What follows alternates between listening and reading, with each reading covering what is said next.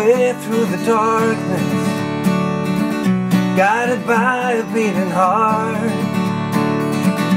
I can't tell where this journey will end, but I know where to start. They tell me I'm too young to understand. They say I'm caught up in a dream. Well, life will pass me by if I don't open up my eyes, but that's fine by me. Wake me up when it's all over, when I'm wiser and I'm older. All this time I was finding myself, and I didn't know I was lost. Wake me up when it's all over, when I'm wiser and I'm older. All this time I was finding myself, and I didn't know I was lost.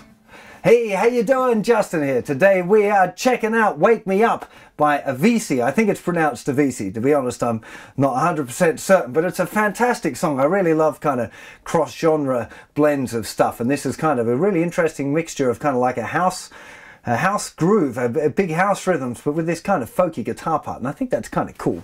So to play along with the original recording, you need a capo on at the 2nd fret, capo, whatever you want to call it. Chord progression is relatively simple, but there's some really kind of interesting ways of playing these grips that I think kind of work really well. Strumming's pretty full on in this song and pretty relentless, but because of the kind of mixture between the kind of folky style and the house thing, it gives you a chance to kind of mix it up a little bit. So I don't recommend necessarily starting off full bore like I was just doing there, because you kind of got nowhere to go. So I'll talk a little bit more about simplifying the strumming in a sec. But first of all, let's check out what the chords are. So let's have a look at how to play these chords then. So the A minor is just a regular kind of old A minor grip. Now the next chord, you could go to a big bar chord F, but it's pretty difficult, especially at the tempo of this song. So it's a kind of a nice F, which is an F major 7 over C, is kind of the proper name for it, which is this. Now I'm not playing the thicker string. You could, if you wanted to be really clever, reach over with the thumb and play the thicker string, but really my thumb's just sitting there and muting that string, to be honest. But the actual chord shape itself is the rest of the strings, just not the thicker string. So it's 3rd finger, 3rd fret of the 5th string. That's 3 frets above the capo, which is on the 2nd fret, in case you didn't notice. Little finger down on the 3rd fret of the 4th string. 2nd finger, 2nd fret, 3rd string. 1st finger stays where it was for the A minor, and you continue to play the thinner string open. Okay, so A minor to this F major 7 over C is the correct name, but you can just call it F. Now if you move all of the fingers down a string except for the 1st finger, you end up with this other nice chord, which is a C with a G bass. Okay, there's your regular C chord, but we've got a G bass note on it. Okay, so A minor, F major 7 over C, if you want to do this little version, then C with a G bass. Now you quite often get a G chord, and it's just for one beat. To get to that G chord, really little finger should move down there. I'm just leaving the 3rd finger where it was for the C with the G bass, moving little finger down, lifting the other 2 fingers off. Okay, 3rd finger will mute naturally the 5th string, then you've got 3 open strings and little finger. But again, even getting little finger down there for that one beat can be tricky, and what you'll probably find is if you don't have that finger on, your hand will probably mute that string anyway. The underneath of your 3rd finger will probably touch that thinner string anyway and mute it. So that's a little cheap for you. That I was definitely, that was happening sometimes for me. I wasn't getting little finger down in time there. It's quite a fast tune, this one. And the second part of the intro, A minor, F, again I'd be playing F major 7 over C, C with a G bass, and then a E chord. Okay, and that's the chord sequence that gets used for the chorus. But what's really important to understand is where that G chord just comes on beat 4. So we have this A minor, 1, 2, 3, 4, 1, 2, 3, 4, 1, 2, 3, 4, 1, 2, 3, 4. It's just that one beat on the E, and the regular G chord is just one beat. So I'll count that for you again. 1, 2, 3, 4, 1, 2, 3, 4, 1, 2, 3,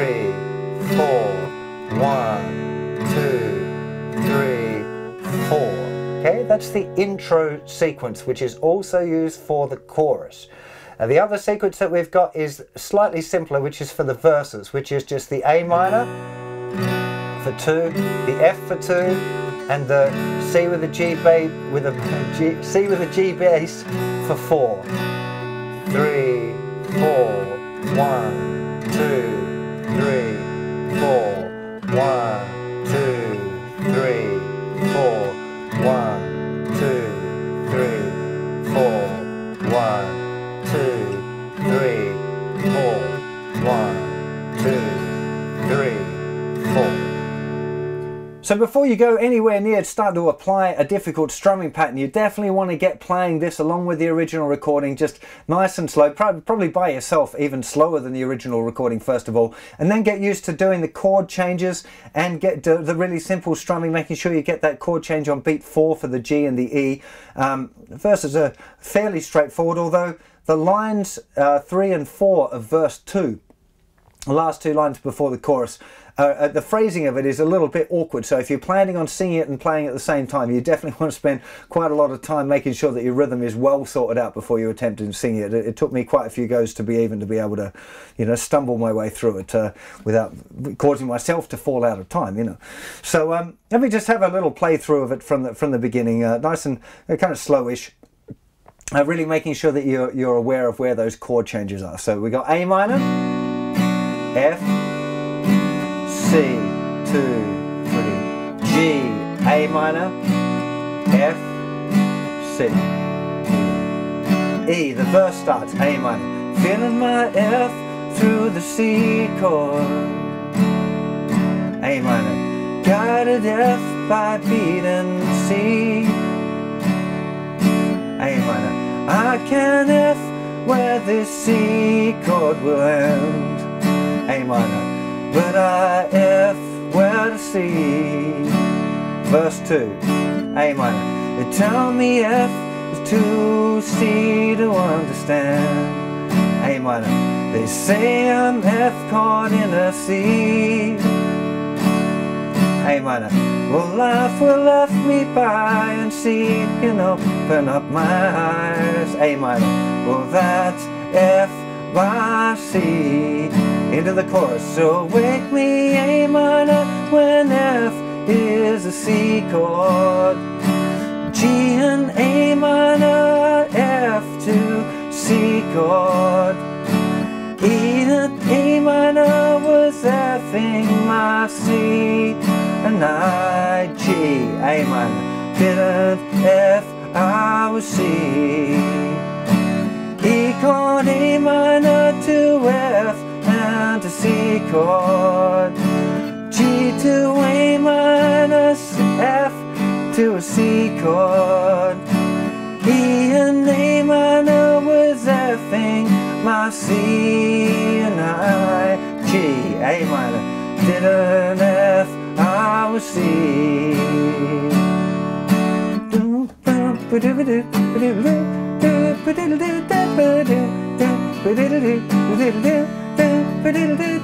And then we get into all of that house stuff. Really, it is a pretty mega tune, this one. But now it's time to look at the strumming in a little bit more detail. And the strumming is kind of tricky, you know, it's definitely not beginner strumming. All of this is really faster. The actual pattern itself is not difficult, and I'm going to explain it to you in 1/8 notes, okay? So I'm going to explain it to you kind of like the count is half the speed that it really is. We're not going to strum a chord, first of all, so we're going to wrap our fingers around the strings so you've got a nice muted sound.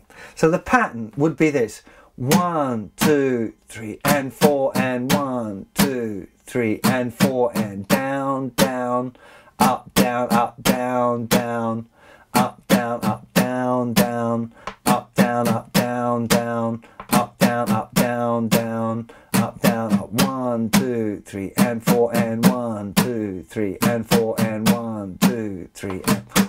You want to work quite a bit on that first of all, right? Getting that nice and automated. Down, down, miss, up, down, miss, up, down, up. Now I've just been explaining that like it's a whole bar, but the reality of it is actually half a bar. So you have this down, down, up, down, up, down, down, up, down, up, 1 and 2 E and a 3 and 4 E and a 1 and 2 E and a 3 and 4 E and a.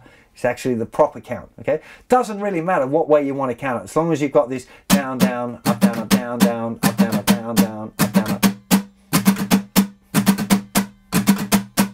Down, down, up, down, up, down, down, up, down, up, down, down, up, down, up, down, down, up, down, up. Really, really recommend this, muting all of the strings to practice your rhythm, to try and get that right before you start applying it to the chord sequence, because straight away it's going to get a little bit sticky, okay? Now I would recommend applying it first of all to the verse, okay, because it's just got the A minor, F, C, okay? Half a bar of A minor, half a bar of F, and then a whole bar of C. So I'll slow it right down now. We'd have this down, down, up, down, up, down, down, up, down, up, down, down, up, down, up, down, down, up, down, up, down, down, up, down, up, down, down, up, down, up, down, down, up, down, up, down, down, up, down, up, down, down, up, down, up, down, down.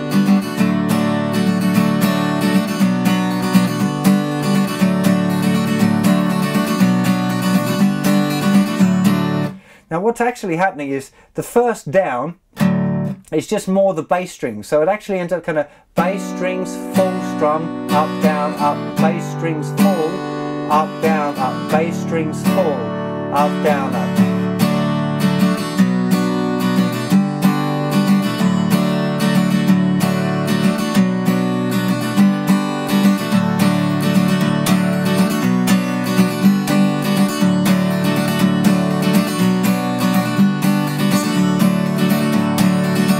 Okay, so you really want to practice getting that in the pocket before you start looking at the intro and the chorus sequence, which is the same thing, because it gets a little bit awkward because of this extra chord that's thrown in on beat 4, okay? So let's talk about that. So we've got this, it's essentially the same, down, down, up, down, up, down, down, up, down, up, down, down, up, down, up, down, down, down, down, down, down, up, down, up, down. Up, down, up, down, down, down, down. Okay, so all that happens is the end of that second bar of each one of those sequences becomes all down strums, like 3 and 4 and, all down strums, kind of bass string chord, kinda. Let me slow it right down for you. So the A minor, down, down, up, F, down, up to the C, down, down, up, down, down, G, A minor, F, C, down, down, E, again, A minor, F, C, down, down, G, A minor, F, C, down, down, E, A minor, F, C, G, A minor, F, C, E, A minor, F, C, G, A minor, F, C.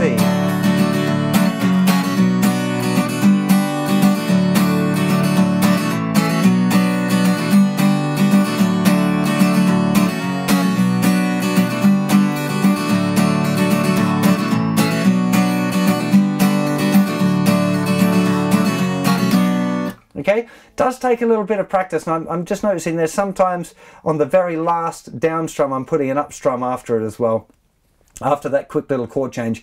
It's not really intentional, but it's just kind of happening when I'm following the pattern and starting to speed it up a little bit. It's a really, really interesting song, this one, to play, you know, because it's quite up-tempo, it's quite demanding. You can play it simply, as I said. Don't be afraid of just sticking with a different strumming pattern, because it's really the strumming that makes this one a little tricky.